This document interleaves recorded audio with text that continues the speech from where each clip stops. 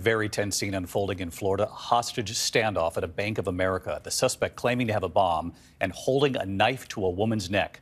A sniper then opening fire with the hostages right there. Victor Akendo from Florida tonight. Tonight, the terrifying moment. The SWAT team coming face to face with a bank robber who took 2 hostages. Listen, just come out here, let me see your hands, and we'll work with you. We'll work with you. Tense negotiations. You can hear the suspect raising his voice.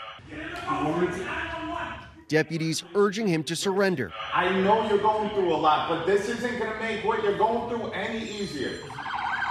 Authorities racing to the scene of this Bank of America branch in Fort Myers, escorting people out of the building, deploying a robotic dog. Shortly after 11 a.m., we received a call of a bank robbery in progress with multiple hostages. The sheriff identifying the suspect as 36-year-old Sterling Alavache, saying he claimed to be carrying a bomb and armed with a knife.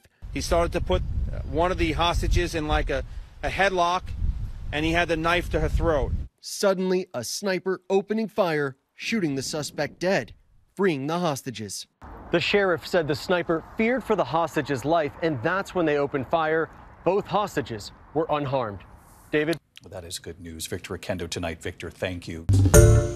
Hi, everyone. George Stephanopoulos here. Thanks for checking out the ABC News YouTube channel. If you'd like to get more videos, show highlights, and watch live event coverage, click on the right over here to subscribe to our channel. And don't forget to download the ABC News app for breaking news alerts. Thanks for watching.